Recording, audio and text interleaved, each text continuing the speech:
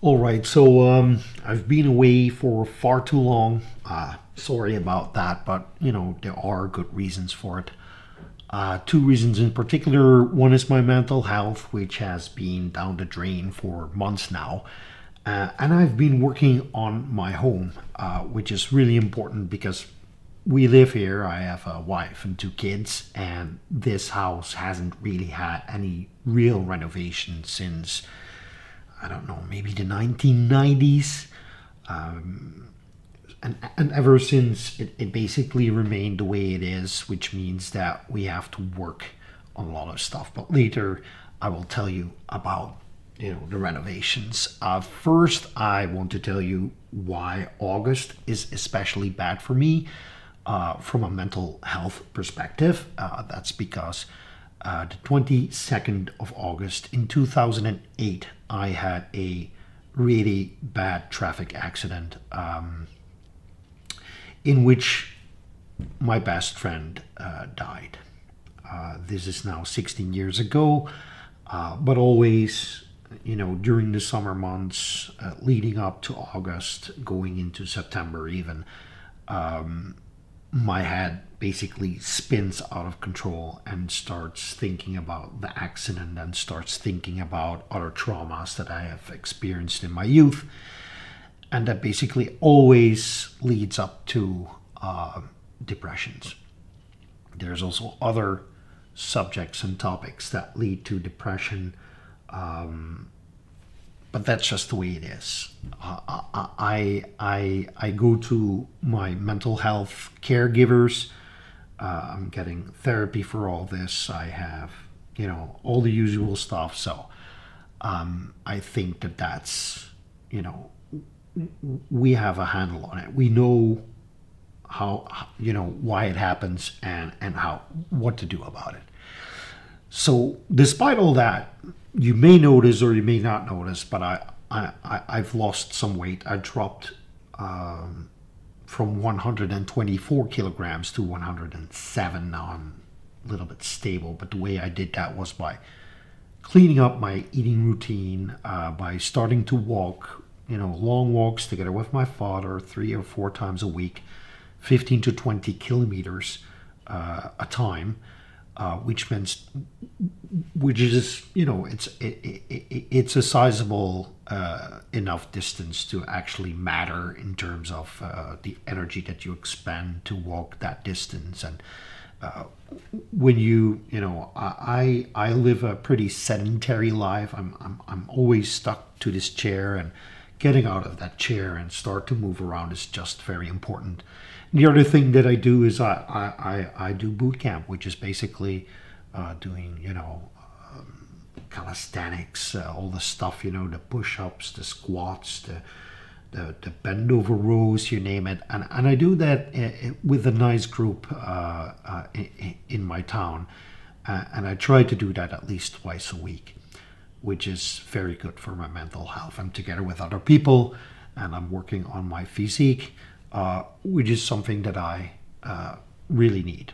So that from the health perspective, I am trying to get over this current depression that I'm in. And I think that I'm seeing light at the end of the tunnel, and that's particularly because some of the therapy that I've been given. The other thing that is keeping me from recording new videos is the state of my house currently. So we are doing a lot of construction. We are renovating the entire second floor. That's where we sleep. We have 4 bedrooms, and one of the bedroom is basically a spare bedroom that we use to, keep our clothes in and everything. But we're going to, hustle that up.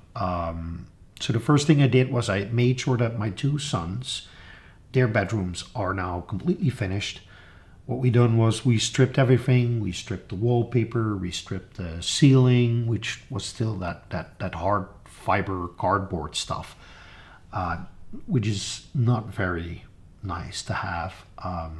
That's all gone. The floor. We took the floor out. I did all the electricity. I renewed all the electricity in those rooms. I put insulation.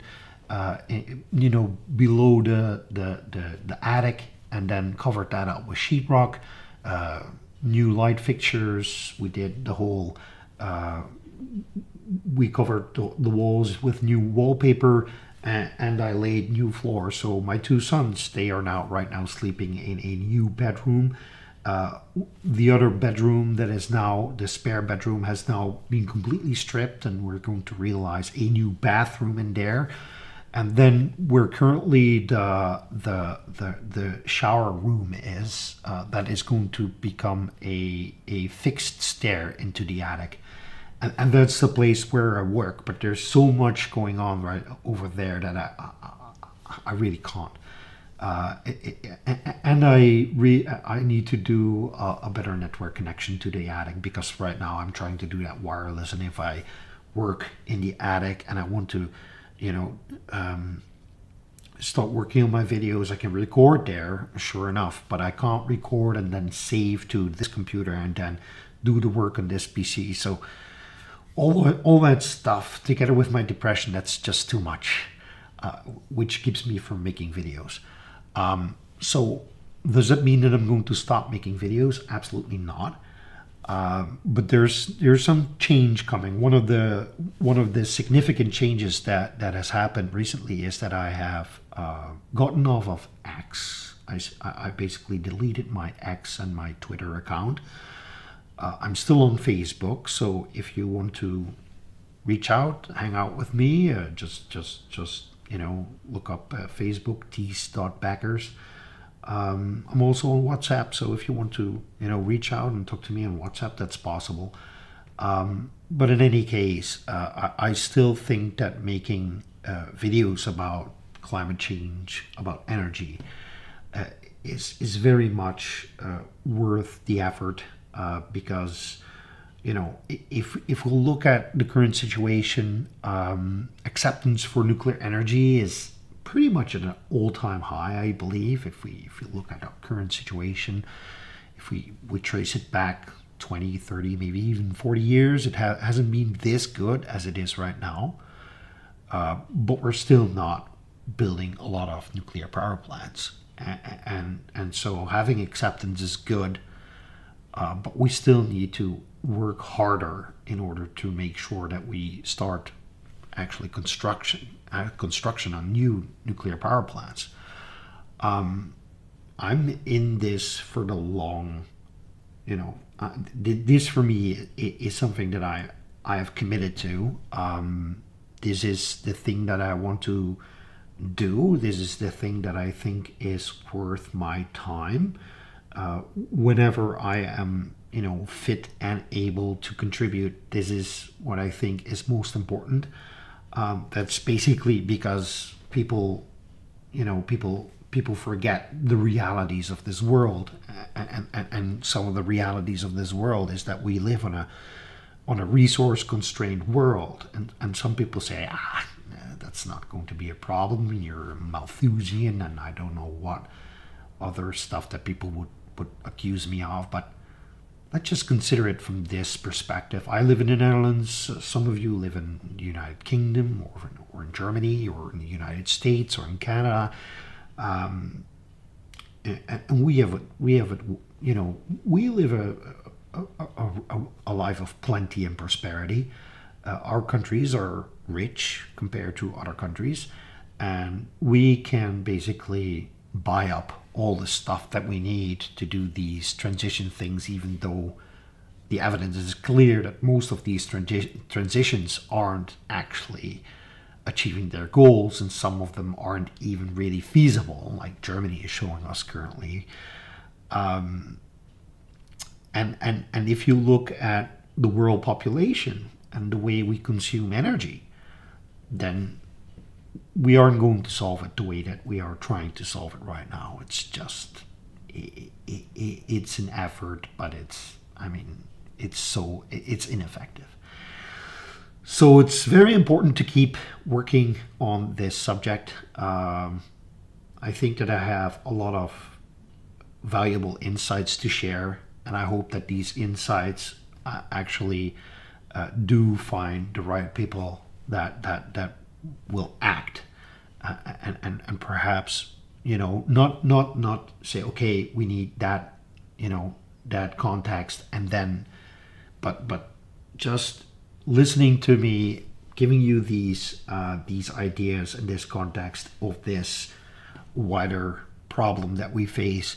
That the way of thinking, that is something that if we carry this forward, then eventually the right people will get involved, and the right people will do the things that we need to do in order to make a good future for all of our kids possible.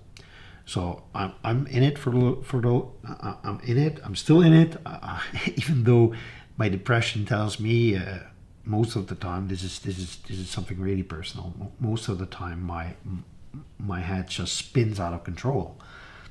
When you're depressed, and I have ADHD, you have these thoughts that come into your mind, and the thoughts are your own, but it's not an executive function of your brain. It's not that you're executing these thoughts because you're actually thinking about it. It's just these thoughts. They invade your mind somehow, and then the whole thinking process starts. And in my case, the thoughts generally sound like you're not good enough, and whatever you do, it's not worth the effort, because people don't think that it is. It's not valuable, or it doesn't matter. So that's the struggle. I'm showing you the struggle right now. This is not a video on a particular subject. This is a video about me and why I'm not outputting videos as much as I want to. So I mean, change only happens after you've become aware of whatever the problem is that you're facing. So to all the people who are still here, who are listening to this monologue, and who think, okay, listen, Tees, we're with you. Let me know. It always helps if people say, yeah, we're with you. And I really hope I can start contributing better and more again. So I mean, it has to be worth it. So thank you all. May the strong force, may the strong nuclear force be with you. Bye-bye.